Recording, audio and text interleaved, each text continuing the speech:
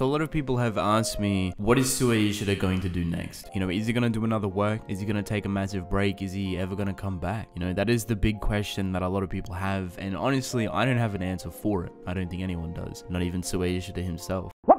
For this video to help you come to your own conclusion on what you feel like, you know, Ishida may or may not do, I definitely recommend go watching a video I done about the letter that he dropped about Tokyo Ghoul. It's definitely very personal about his lifestyle and how he felt about his work, and there's a lot of emotion in it. It gives you a really good insight on who he is as a person. I guess the overall ending of Tokyo Ghoul as well, and how he felt. That letter definitely gave us some good clarification that he was very burnt out for Tokyo Ghoul. He was burnt out as a creator, he was burnt out as an author, as an artist, as basically everything, you know, working for 7 years, 8 years straight, you know, week after week. It is such a tedious thing to do that it's without a doubt that, you know, he wants to take a break. He wants to relax and not have to meet a deadline every single week while producing such, you know, a high quality story with high quality artwork. It's incredibly difficult.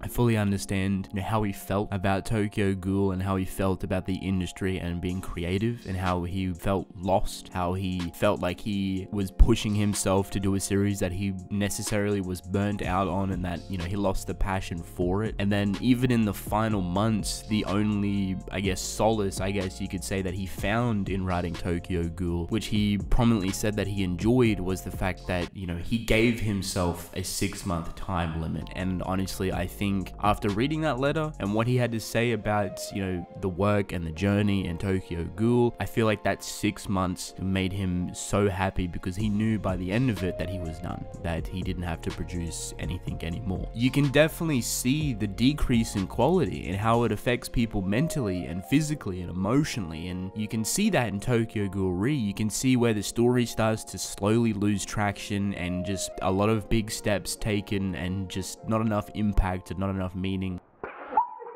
Overall, the 6 months that he's talking about is the 6 months of the finale of the story that was completely rushed. I'm sure he didn't want his series to go down the way it did. Sure, the ending is probably not what he envisioned nor how it got there, but I do think he took solace in the idea that he gave himself 6 months, you know, publishers allowed it, and he was happy in the fact that he was ending his series and that he would be complete with it. With that being said, where do we go from here? You know, a weekly series of such a caliber like Tokyo Ghoul and Tokyo Ghoul Re is such a difficult thing to produce, and there is a very, very big difference between writing a seinen weekly series compared to a shonen weekly series, right? Let's just look at a couple of different comparisons here, right? Tokyo Ghoul to One Piece. If you've read both of these series, you would know straight off the bat the reasons why they're put in the shonen and seinen category. You would know the complexity of both series and the emotion and atmosphere of both series, as well as its artwork specifically as well,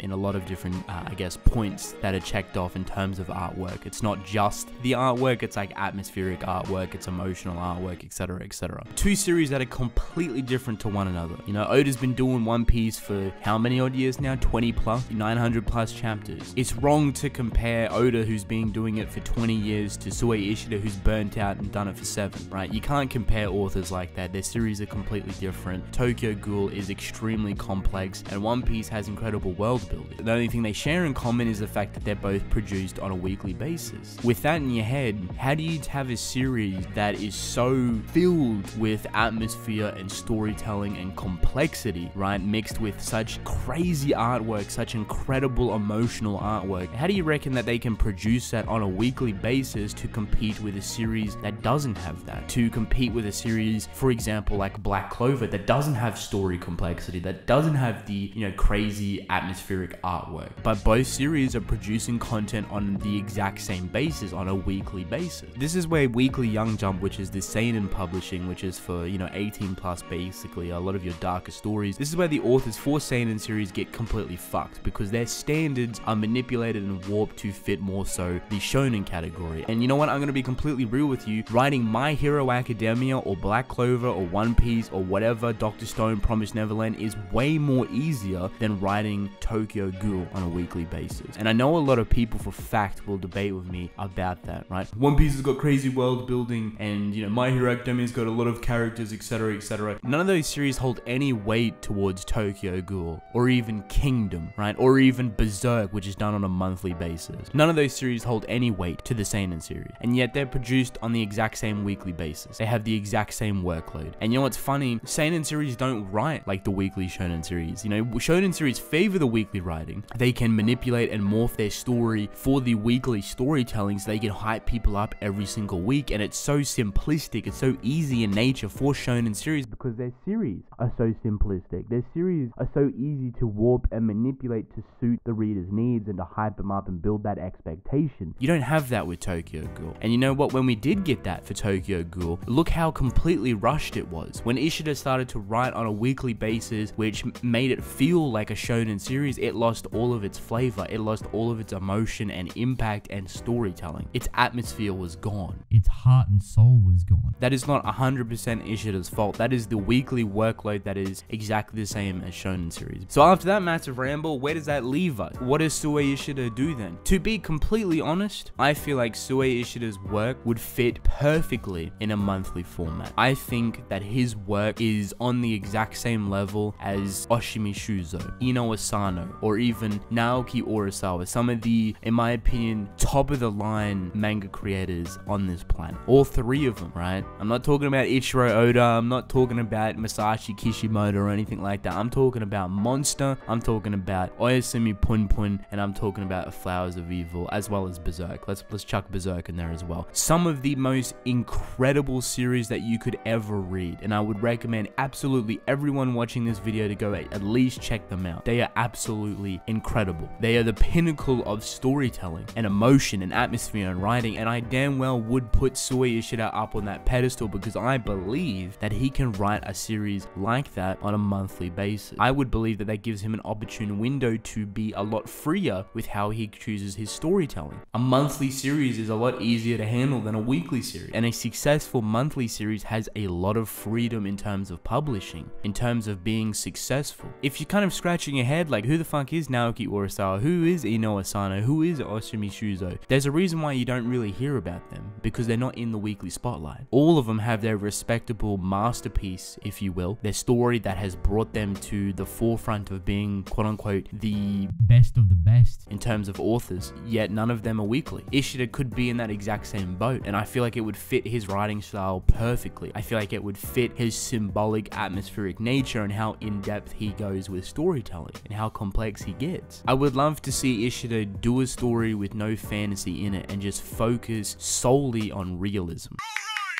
Focus on mentality, focus on, you know, tragic and dark events, because let's be honest, right, Sui Ishida's strong point is taking such a dark topic, a dark situation or event or emotion, and completely expanding that and turning it into something beautiful. It's without a doubt in my mind that if Ishida were to do that with a series with no fantasy, no monsters, no ghouls, no powers, nothing, a monthly realistic series focusing on extremely dark things, focusing on mentality and the character's emotions and atmosphere, he would write an absolute masterpiece, and he would do, in my opinion, such an incredible job with it. Seeing how he handled the Tokyo Ghoul franchise, I have full faith in him doing a monthly series surrounding realism, and for me personally, that's where I would love to see him go. If he is to come back and create any sort of new series, I would love to see him move away from the weekly genre, move away from the weekly workload and move more so to monthly, if that is better suited for him. I want to see Ishida's talents flourish and evolve, and basically him not being restricted,